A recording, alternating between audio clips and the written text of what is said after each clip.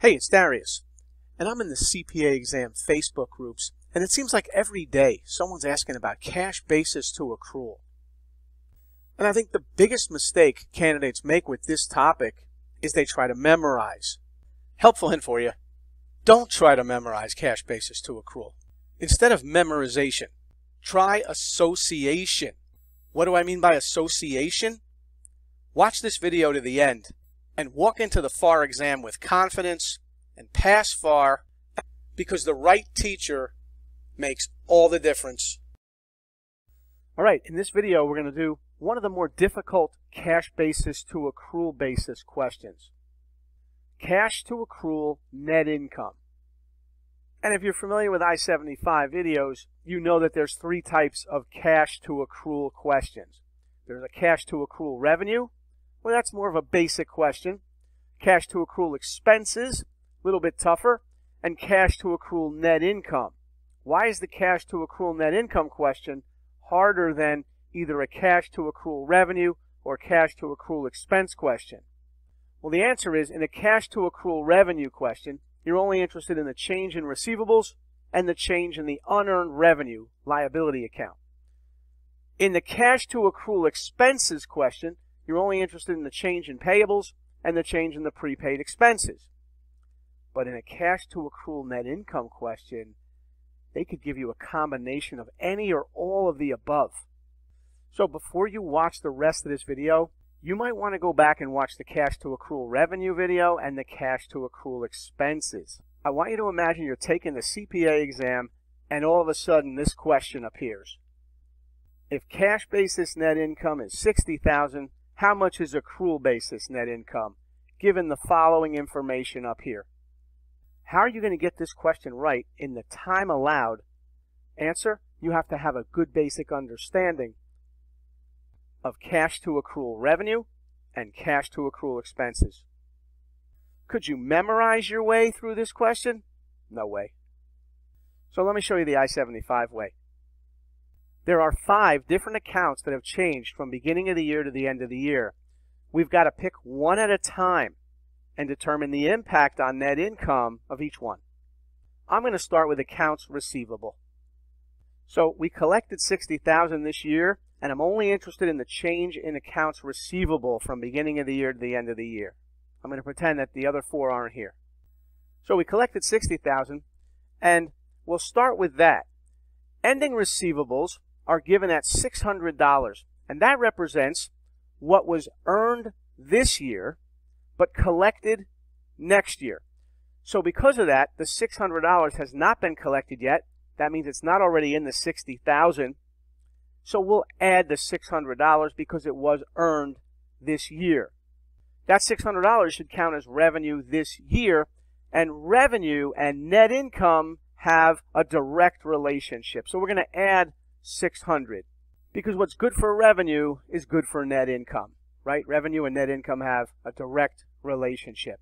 Now, the $1,400 beginning receivable balance, that was collected this year, but it wasn't earned this year because the $1,400 beginning receivable balance was earned last year. So subtract $1,400, because if we don't subtract it, we'll be double counting it as earned in both years. That $1,400 was earned last year. If we don't subtract $1,400, we're going to be counting it as revenue in both years. So when we subtract $1,400 and add $600, that means cash basis net income might have been $60,000, but accrual basis net income would be $59,200. And that would be the answer if none of these other items were here. If the only change here was the change in accounts receivable, then accrual basis net income would be $59,200. Remember that revenue and net income have a direct relationship, so whatever we do to revenue has the same impact on net income. So when we added $600 to revenue, we added $600 to net income. When we took $1,400 off revenue this year, we subtract $1,400 from net income. So we're not done with the question yet. We can't choose A, B, C, or D, but what we can do is go on and choose another one of these accounts now that we're done with receivables. And we'll bring forward our new balance of $59,200. We don't have to start with $60,000 again because we've already handled the receivable. So let's bring forward $59,200 and go on and pick another item. So we'll cross out accounts receivable since we handled that already. And now we're going to look at unearned revenue. How are we going to go from this $59,200 figure to accrual basis net income just looking at unearned revenue and nothing else? So we can't memorize. We have to associate. And what do we associate unearned revenue with? Well, that's cash collected in advance. And the beginning balance of unearned revenue is what we collected last year, earned this year. So since we earned it this year, add $300. And that brings us to $59,500.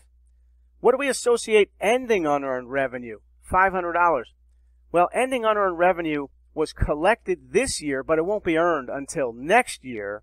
So subtract the $500 because it hasn't been earned yet. And that brings us to $59,000 if there were no other items.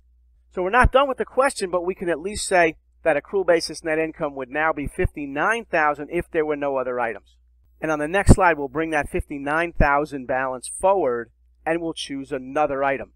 So we cross out unearned revenue, accounts receivable we already handled. Let's just look at the impact of accounts payable. And we'll bring forward the $59,000 figure, which is our net income figure right now, after taking into account the unearned revenue and the accounts receivable. And again, we can't memorize. We have to associate. What do we associate ending accounts payable with? Well, ending payables represent expenses incurred this year, paid next year. So since the $1,000 was incurred this year, then under accrual accounting rules, that's an additional expense, which means net income goes down, right? Because expenses and net income have an inverse relationship. Very important. Ending payables represent this year's accrued expenses. And as expenses go up, net income goes down. That's why we subtracted the ending payable balance of $1,000. What about the beginning payable? What do we associate that with? Well, beginning payable represents expenses incurred last year, paid this year. So since it wasn't this year's expense, add back that $3,000 because it was paid this year, so it was subtracted when paid under cash basis rules. But now we're trying to convert to accrual basis, so add back the $3,000 since it's not this year's expense. And that brings us to $61,000. So if there were no other items, accrual basis net income would be $61,000. Let's go on now and do wages payable, and it should work the same way as accounts payable because they're both payables. And we'll bring forward the $61,000 figure, which is currently our net income. So cross out what we've already done, accounts payable, unearned revenue, and accounts receivable. We're sitting at $61,000, but we're yet to handle wages payable and prepaid rent. So let's look at wages payable. What do we associate ending payables with? Expenses incurred this year, paid next year. So expenses go up, which means net income goes down. Subtract $400. Subtract the ending payable. Since expenses have an inverse relationship with net income. What's good for expenses, bad for net income. Okay, what about beginning wages payable? The $300. What do we associate that with? Well, beginning payables represent expenses incurred last year. They were paid this year, but they're not this year's expense. So add back the $300 since it was not incurred this year. And if there were no other items, accrual basis net income would now be at $60,900. Because you take the $61,000, you'd subtract $400 and add back $300. And notice how the wages payable and the accounts payable worked exactly the same way, and we expected that they would. Now let's carry the $60,900 balance forward to the next slide, and we'll handle our last item, prepaid rent. Okay, so net income is now $60,900 after handling 4 of these items. Prepaid rent or prepaid expenses. What do we associate that with? We haven't seen one of these yet in this problem. Prepaid expenses are current assets.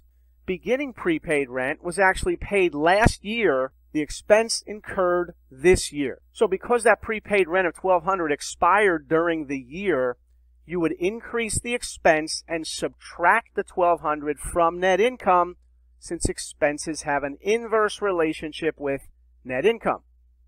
What about the ending prepaid rent, the $1,500? Well, ending prepaid rent was paid this year. It's incurred next year. It's next year's expense. We paid it this year, so add back $1,500 because it was subtracted under cash basis rules when paid. But it's not this year's expense, so add it back.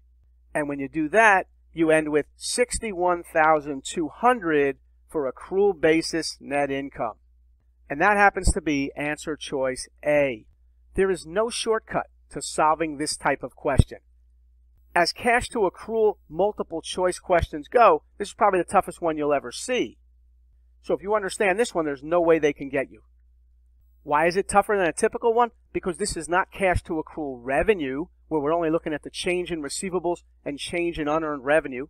It's not even a cash to accrual expenses question, where we're limited to the change in payables and change in prepaid expenses.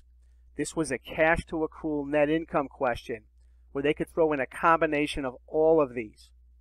And if you want to memorize anything, the only thing to memorize is that revenue has a direct relationship with net income, and expenses have an inverse relationship with net income. So if you found that video easy to follow, what should you do right now? Go to CPAExamTutoring.com and get yourself on I-75 with me, Darius Clark, because the right teacher makes all the difference.